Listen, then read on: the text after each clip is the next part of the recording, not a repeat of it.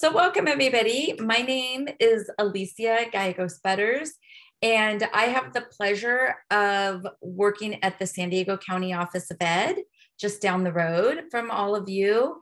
I have been there now for about 11 years.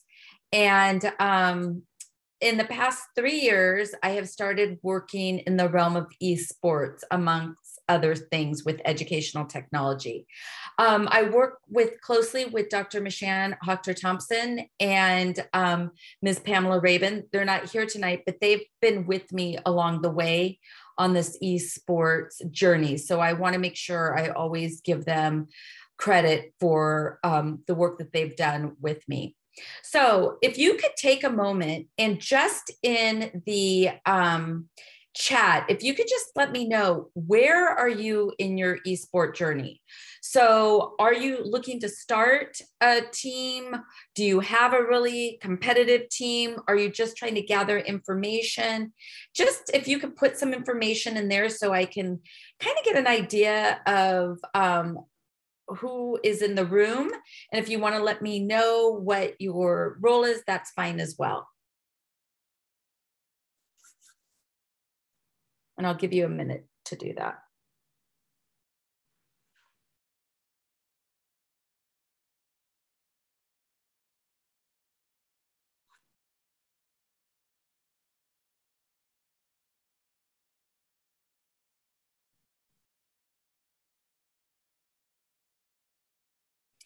Okay, so the objectives of today are to talk a little bit about how to get started with the program, to let you know a little bit about the organizations that we've partnered with in the past, a little bit about tournaments, and where do we go from here. And I'm thinking of the collective. In some ways, I'm thinking of California, but I'm also thinking about San Diego, and how do we grow this thing that we're calling esports or gaming right now. And I see that some information's coming in. So we have people investigating, okay, just getting started, would like to start a team, awesome. So we have some competitive teams, good. Dennis, yeah, you're a couple years in. Okay, great. So we have a really diverse crowd here, and that's great, because I always like to joke that California right now, we're in the wild west of esports. So everybody is in different places, and I'm going to talk about what those different places are right now, or as we move forward and the path. But before I do that, I do want to give you a little bit of history of how I got started in esports. So number one, not a gamer. Don't play video games. I come from an era of, remember that one that you would hold in your hand? I'm going to date myself, and it was football, and you'd make it go fast and you'd move it to the side, and then you could that was kind of my game. And then we came up with Pong on the TV, and you would play tennis. So those were kind of my games. I loved Ms. Pac-Man. I knew the pattern for the first couple levels. And then after level 5, I was a goner. Loved Centipede, still play Centipede. And I loved Frogger. So that's kind of my era of gaming. And I've never been a modern day gamer. So with that said, how did I get into this gaming? Well, about 2 years ago, my boss, who's no longer at the San Diego County Office of Ed, said, Alicia, you're the director of Ed Tech. I think that esports should fall under Ed Tech. And I was like, okay, yeah. And I thought in my head, how long can I blow this off and not do it? Well, that didn't last very long, because I started researching. And what I started finding, and you wouldn't be here if you didn't know all the positives about esports and gaming online. But what I really found out was that it was good for kids. And if it's something that's good for kids and it brings kids to school in a way that they haven't come to school to, or they haven't been attracted to school before, then I'm all for it. So I was like, okay, I'm in. I'm going to do what I can to make this happen. And so that's what I've been doing over the past 2 years, including just a meeting I got off of in a few minutes ago before this one, which I'll talk to you about with one of our partners. So that's how I got involved in it. All right. So SDCOE, we're a county office. So we have kind of different goals. We don't have goals like a school district goals. Or maybe we do, but our goal is to really build a countywide eSport league. And it's not to say that we're not partnering with High School Esport League or NASAF. We are, but we want a place where a centralized location where our schools in San Diego County can get information. We want to have a database where they can play, they can like say, okay, I'm looking for someone who plays League of Legends and they're a startup team.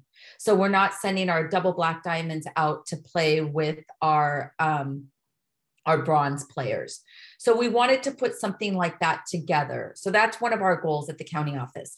We want to make sure we're engaging students. So we want to see those students who have not been at schools or going to school before, or who have really minimal interest in schools, gain an interest in school. So that's something else. Another one that's huge on our list is the integration of curriculum. And I'm going to talk a little bit about what that looks like for us. We're not stepping on NASAF's toes with curriculum because we know that they're the champions, but we're really partnering with them. And I'll talk about what that is. I spoke of that support, and we are doing tournaments, but I'll have to be honest with you. I'm hoping to kind of move away from the tournaments, and I'll tell you why in a little bit. Any questions about that? So this is a image of one of our first tournaments that we did. It was a League of Legends tournament, and it was phenomenal.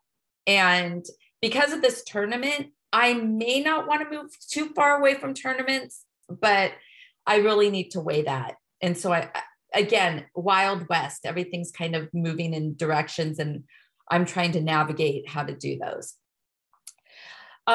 If you have a question, we're a small group and you want to unmute yourself, just please feel free to do that. Okay, so benefits of esports. This was a video that our ITV team took, and they did it at the beginning or right before the pandemic. So I'm going to show the video. It was really a great, just kind of goes over those benefits. We wanted to make sure it was a really loud, strong video because we wanted to draw people in. And so it does talk about some things from a couple years ago, but it's really cool. And I'll talk about why it means so much to me with these particular students. So let me play that. Esports, which is short for electronic sports, is really not about the game itself. It really promotes that idea of strategic thinking, different skills. I used to I couldn't focus at all. Like if I was listening to a teacher talk, I would zone out, and then I wouldn't understand what they were saying. So what gaming has done for me, there's something called the flow, mainly all about focus and how you can focus on something. It's not just the simple activity of looking at a game and using your thumbs to make something happen on a screen. The research points to how the brain changes, how the brain adapts to situations, how problem-solving skills, how quick pivoting in the middle of a moment of clutch where you're playing a game come into play that mimic what we're doing in math class, in a statistics class, or in a science class. More than that, though, I think much like in a classroom environment, video games now are teaching a social emotional learning content where kids are having to, instead of being the one really cool guy who can do something on his or her own, need to be part of a club. So they're performing as part of a team, just like they have to in class projects. For example, League of Legends is a game where you have to think all the time, 24/7 thinking, strategizing, communicating with your teammates, making sure that everyone agrees to the plan, and then executing the plan. So it builds relationships between you and your team members. It helps you think more on your feet, and it just helps you react better. There's a lot of people that like to think that they could carry the whole team by themselves. But those are the people who usually like do bad throughout the whole game. I never really talked to people that much in school. I was usually really shy. And then like one of my best friends from 7th grade, he told me to come and tell him and to join since there were one player down.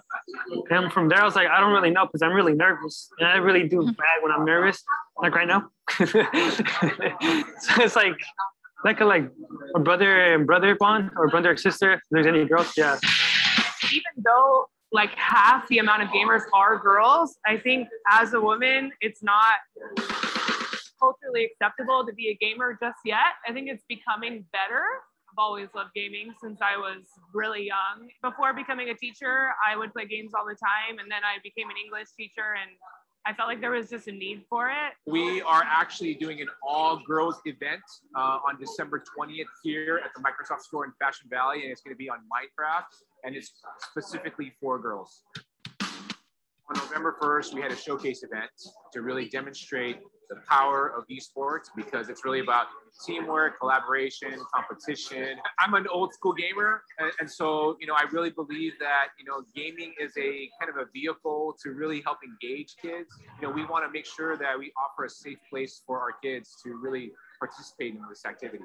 Any way we can help promote, support, you know, provide guidance to our district is what we want to do.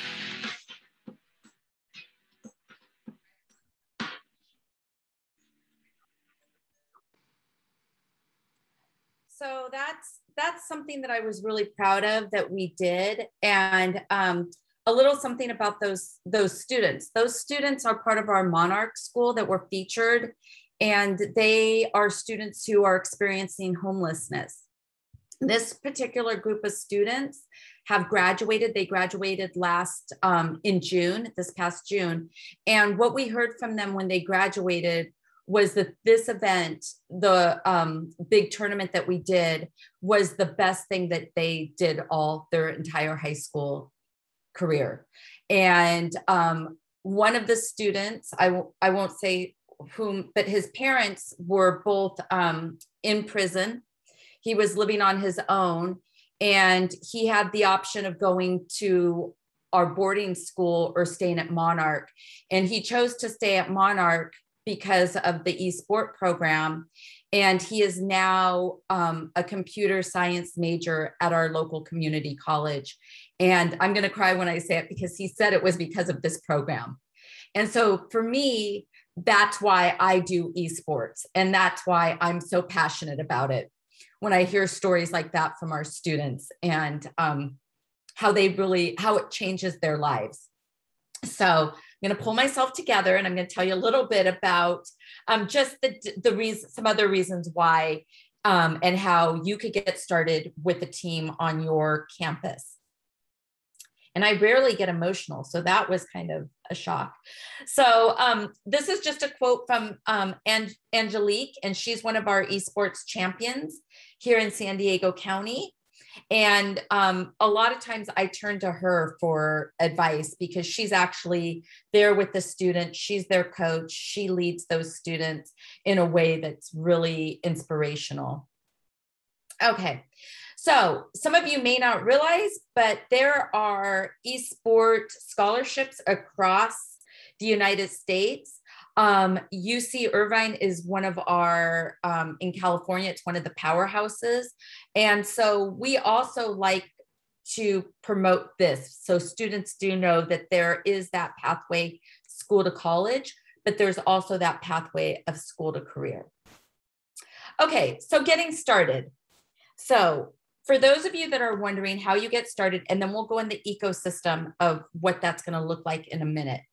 The first thing that I cannot stress to you enough is you want to talk to your administration about it. You want to seek approval. And with that, you want to be really honest about the games you're going to use or you're going to play. I don't know how many meetings I've been in when a game has been, or the teacher says, I'm going to play XYZ, and it ends up being a major issue. So you want your administrators backing on that prior to the event. So that's huge. Then what you want to do is you want to do a campus-wide survey. And I am willing, I'll share this with all of you, but that survey should, I just clicked on it, it should come up, but it looks like my computer's running a little slow. Here it is. It's an esports interest survey. And you want to send this out campus-wide to get this information from your students. You also, this question is very important. What type of gaming what type of gaming do they prefer? You need to know what you're dealing with. And then you want to know what games. Okay. You also need to know if it's going to be a team or a club. And I'll talk a little bit about what the difference is on those.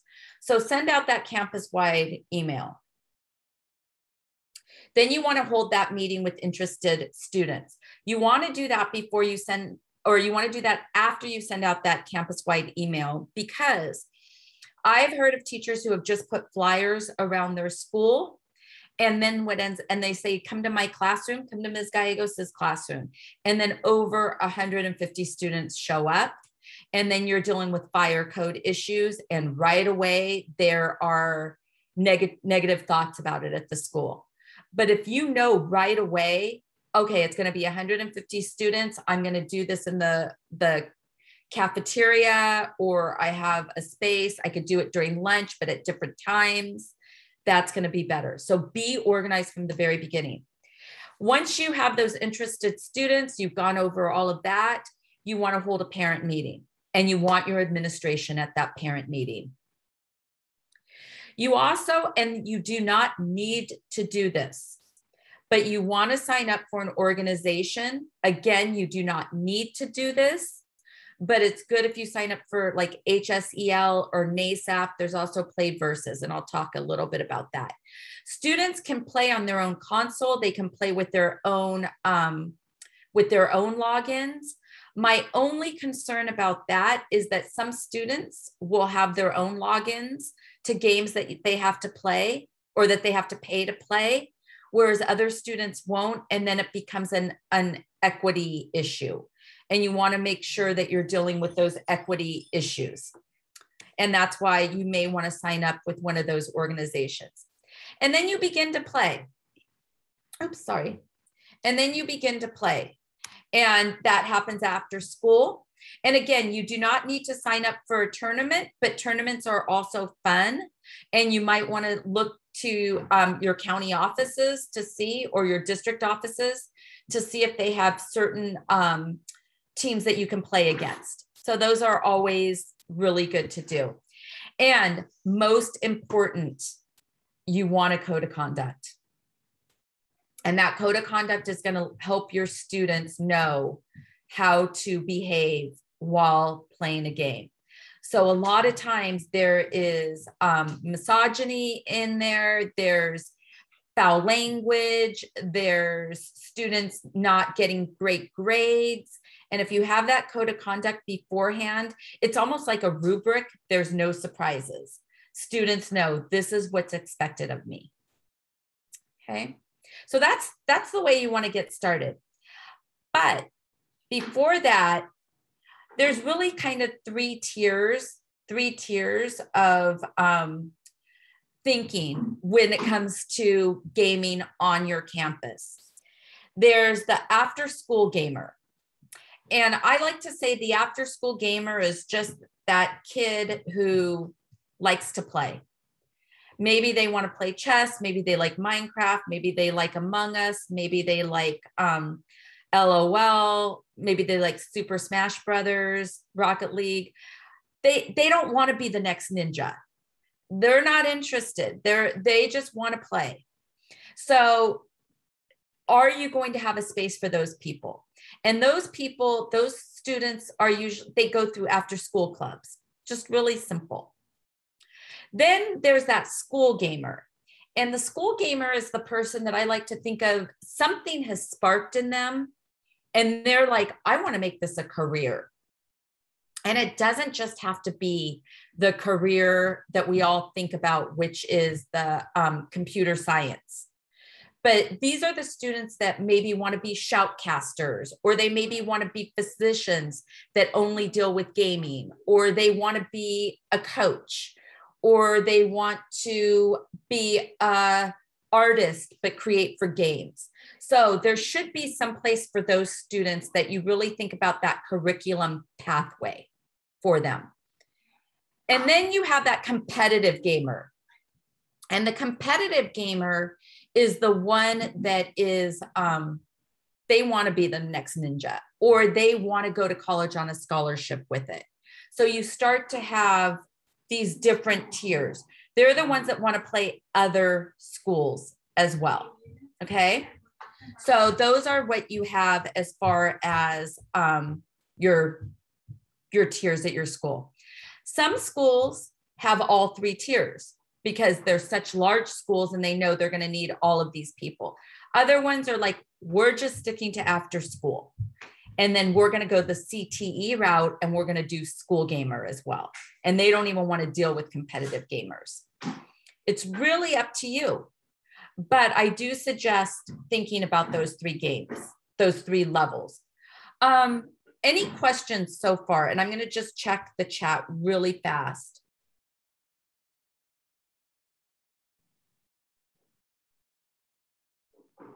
Alicia? Yes, of course. Someone asked if there's a link to the Google Slides. Yes, I will get that out to you guys. Thank Let me just put that in. I'll put it in the chat right now for you. Thank you. And the video is not in there. For some reason, it's not connecting, but I'll reconnect that in there for all of you. Okay. Okay. Now, once you've kind of figured out where you are, and I sometimes hesitate to show this, but this is my ecosystem. And this is what I put together like in an ideal world. If I were in charge of all schools and all e-gaming and all of that, I would want this ecosystem.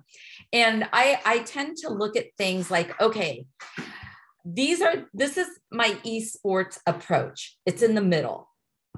And what are all the systems that, or what is everything that could kind of feed into esports?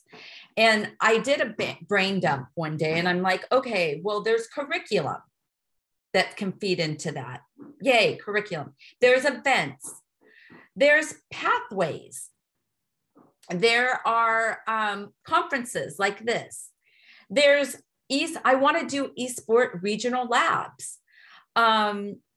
Parents need to be involved because if parents are anti-esports, then you're not going to get this off the ground. In some cases, I was thinking, should we think about doing some school-wide integration with esports? And then, of course, colleges, after-school programs, and professional learning. And so what I did is I broke it up into what would each one of those look like, and I started thinking about how would I measure those when I put together this ecosystem. And so every year, what I do is I concentrate on a couple features of this ecosystem. So this year, what I'm concentrating on are parents. So I want to put together a San Diego County parent network, which will be a place where parents can ask questions, they can seek advice, they could even think about colleges. And but even if they have they're worried their child's having a gaming addiction, so I want that network, that parent network. And I'm working on college, and I'll talk to you a little bit about what that's looking like right now. Last year, I worked on putting together a network of esport coaches, and we have that going on in San Diego County right now. And we meet about every 2 months. And it's a really great place where people talk. And I put together a steering committee where they make a lot of decisions about what happens in San Diego County. And then I've already worked with the after school program. So that's something that I did the first year. We've worked with curriculum. And then last year we worked with events. So every year I try to tackle a section on this ecosystem. Any questions about it?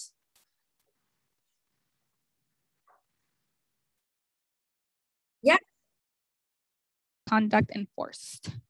So typically a code of conduct, it would be like any other club code of conduct. So you give your students the list of your kind of rules or the code of conduct, and they sign it. They sign it with their parents, and you monitor what happens inside the classroom.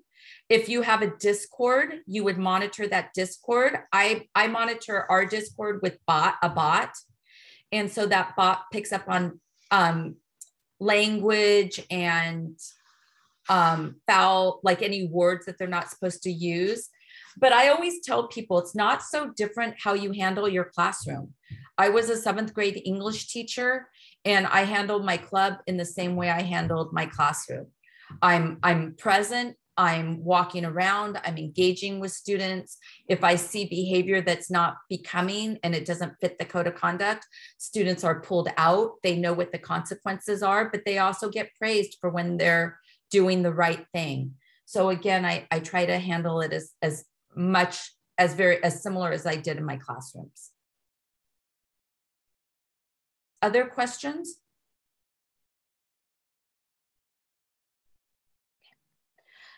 So every year, like I said, I try to tackle another section of this esport ecosystem, and I try to enhance it every year. And this is actually built into my annual work plan and my goals. The one I'm going to talk about this year that I'm really working on and I'm super proud about. I'll talk about that. Let me move on to it. Oh, this is just another quote from one of our teachers, Mark Rounds. He retired last year. Okay, I'll get back to the network one. So I'm going to go into the mentoring one, and then I'll go back. So this year, my focus is really that college, for students to go to college. Last year, we piloted a mentor program with Pepperdine University. And it was really great. What we did is each month students met with Pepperdine University students, and they talked about what it meant to be a good gamer, what that type of behavior looked like. But they also talked about what it was like to balance college and I'm fading in. Let me take off my background really quick, so I see I'm fading in and out as it gets darker. Okay. There we go. And let me turn on my light really quick. So again, it's a little lighter. Okay.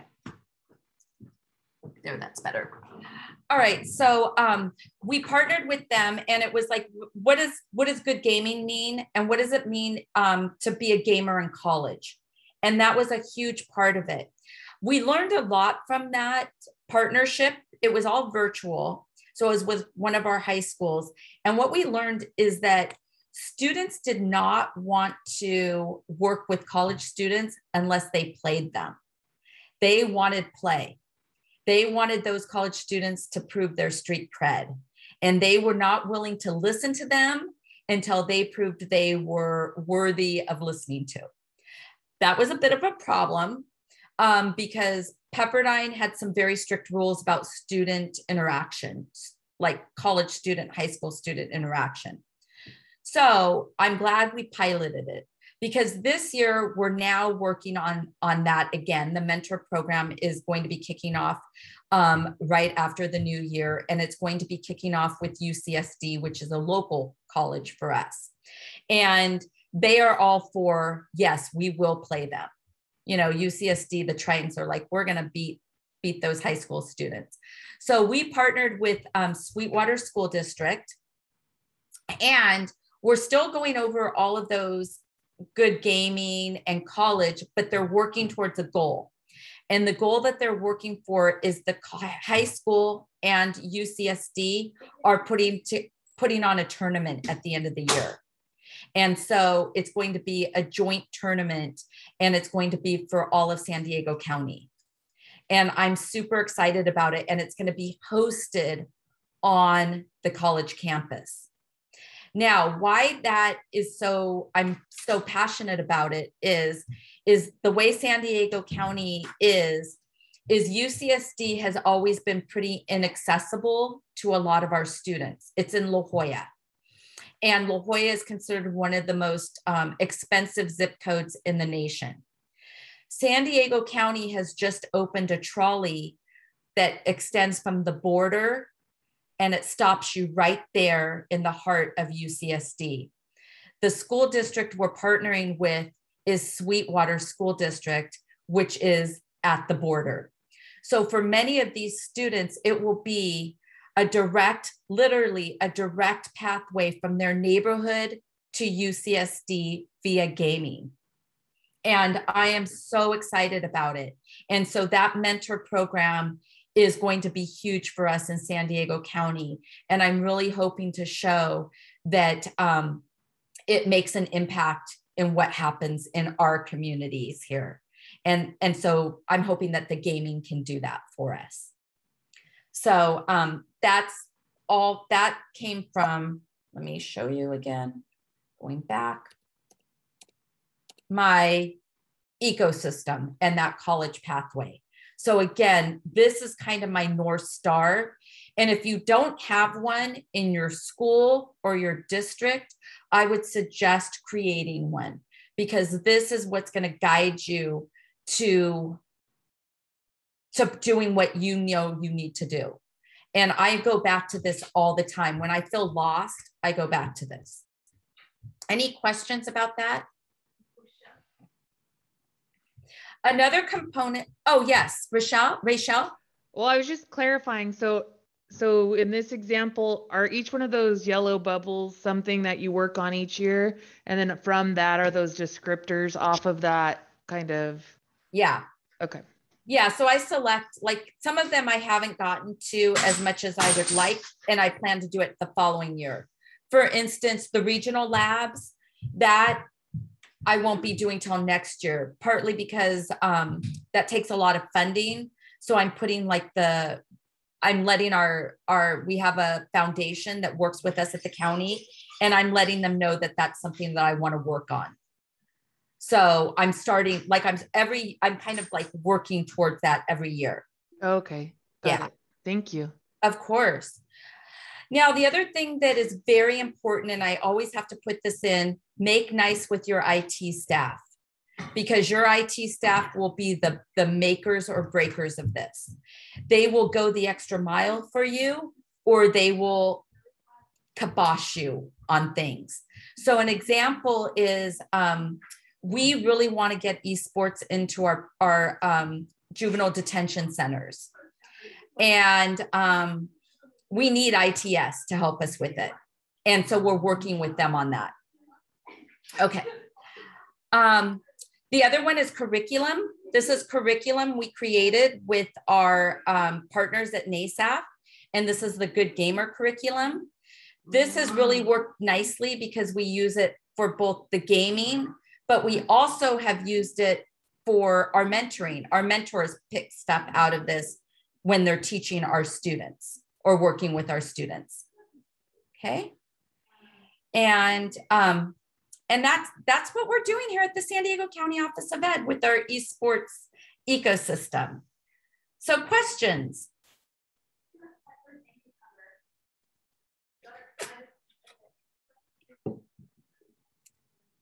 And please feel free to ask.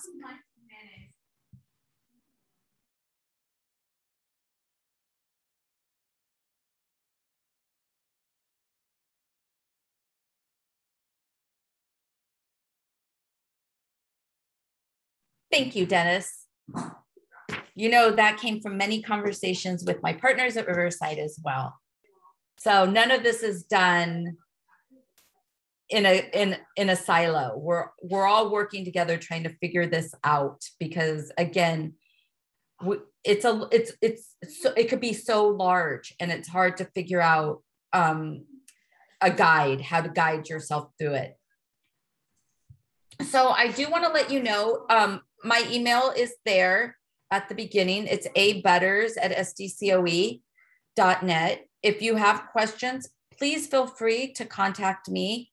I'm here to help. And my goal, I have about 5 years left before I retire. And I would really like to see this spread throughout California in a way that we're supporting students, and we're really doing something special for them in a way that we never imagined. Well, Alicia, I like that you mentioned your county's foundation. So that was in Riverside County. That was a great partnership when we spoke with them. And then, we talked about the idea of wanting to start to give scholarship awards to students through via esports. And it was the foundation who loved that idea, and they ran with it. And they are, I'm not a businessman. They ran with that idea, and they started reaching out to businesses, to vendors, to start to get them to give money to build a pot so that we can start to give out scholarships. And that's what we're doing now. But it was really because of, like you said, building that partnership. Yeah. And I think our foundations do love that when you start giving them the statistics and they see and they can actually talk to students. So in that video, it was 2 actual events. So the first event was bringing in students, and our foundation was there, and they got to meet those students and they started hearing the student stories. And then the second one was our League of Legends tournament, which was covered by every news station in San Diego, which was huge. We were on the morning news, and just getting that word out there that we're here and we're doing that. With COVID last year, it kind of quieted down a little bit. So we're ramping up again. I did see somebody asked, are there opportunities for students under 13? Absolutely. We did a Minecraft tournament with our K5 students, and they did a phenomenal job with Minecraft. Typically, there's also chess now available. There's a lot of games for students in elementary school. So yes, you just have to really research that. But again, you want to get the parents on it. Okay, any other questions? Thank you, Alicia. That was awesome. Well, I'm pleased to do it. Thank you so much. Okay. And as Gracia just reminded everybody in the chat, we have our closing panel discussion coming up at 6:10. That's something that you're gonna want to see. Well, thank you very much. Thank you, Alicia, for everything, and thank you everyone for joining us. We will see you at 6:10. Alicia, actually, Yes, I have a question. Yes, Adrian. So we're trying to get this started at in Santa Rosa City Schools, right? And I'm the director of technology here. So what I hear, I was just listening in a few sessions today. So the first thing that comes out to mind is like toxic behavior, conduct, stuff like this. I mean, and it's normal, to have this kind of fear. So I am trying to figure out from a district perspective, what are the best ways to,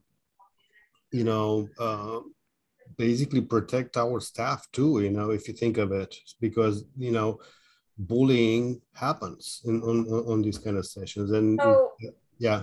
What I tell people is that this is no different from your classroom. Mm-hmm. If good teaching is good teaching, good discipline is good discipline.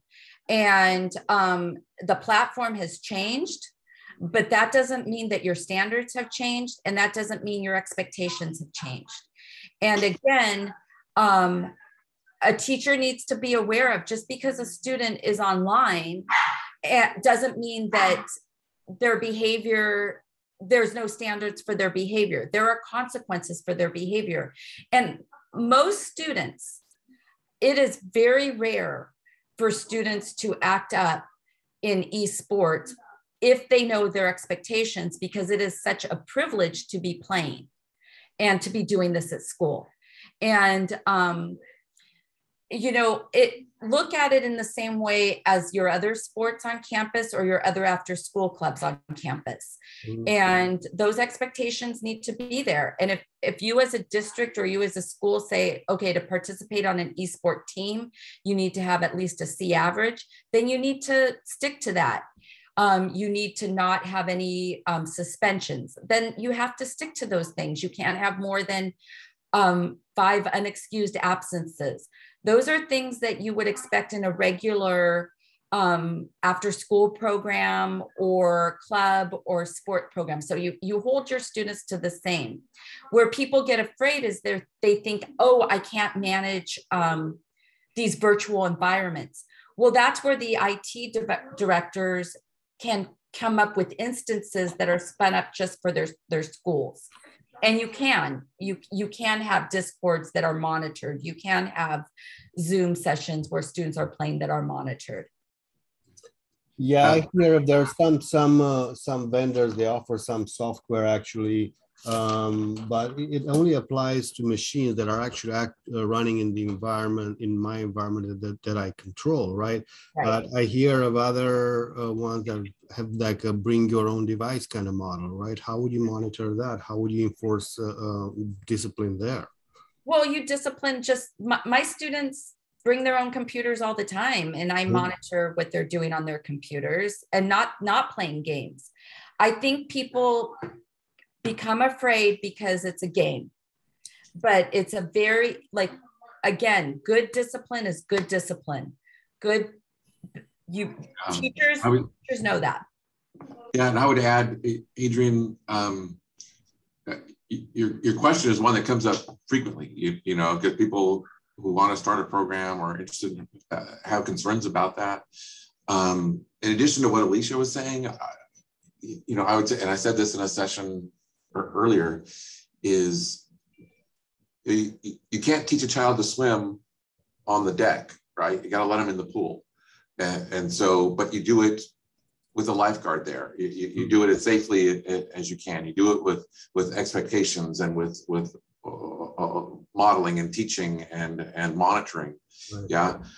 So I think you'll find, like Alicia was saying, that if you put those things in place and you start to let them in and doing it, that you're going to find that there are really relatively few infractions, because students want to be able to keep playing. And if they know that one of the consequences for misbehaving is, you know, you're out, or you're out for a while. And also, you know, you can remind parents, if they're asking about that, you know, if kids are playing a pickup basketball game on a Saturday afternoon or a Thursday evening, right? They're saying stuff to each other, right? And they're doing things, they can get hurt. But when you bring it into the school, then you've got some more control over that. Yeah. Right. Well, I had questions from teachers like, well, and they are aware of this bullying happens, right? And they're enthusiastic about, you know, doing, you know, these clubs, and it's like, okay, and the kids are all over it. So I had the request from them. It's like, awesome. But one of them just asked me, like, well, you know, something happens. One of these kids kills himself, you know, as a result of bullying. How is the district going to protect me? How does the district protect anybody that happens? That's the thing. This is not, it's not an esport issue. It is a school issue. If a student is getting bullied to the point where they have suicidal ideation, then that's a school issue. That's not an esport issue. And that's, and I become protective over esports because I think it gets a bad rap in that. But bullying's been happening on Instagram and Facebook and Twitter and all of that. But these are not sanctioned, you know, district sanctioned types of environments, right? This would be something that is.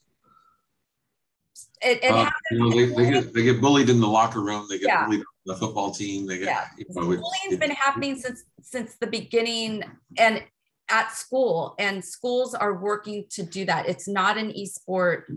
It's not an esport issue. We know of hazing that happens in regular sports, and how does the school handle that? And hazing happens, bullying happens across the board. It's not isolated to esports. Yeah. I'm just seeing, again, I'm just doing my investigation right now, but I'm just seeing how I would have to take something to the board, say, here's how this goes, right? Because, yeah, have a very clear policy, and these are the expectations and so on and so forth, right? So, And Dennis, Yeah, thank we you for get putting you're me in just trying to contact. prepare for that. Yeah. Yeah, thank you for putting me in contact with your guys. I'm looking forward to that conversation next week. Yeah. Yeah. Cool. All right. Okay. Right, thank Awesome. you. Thank you so much. Thank you, Alicia. Thank you. Bye-bye. Bye.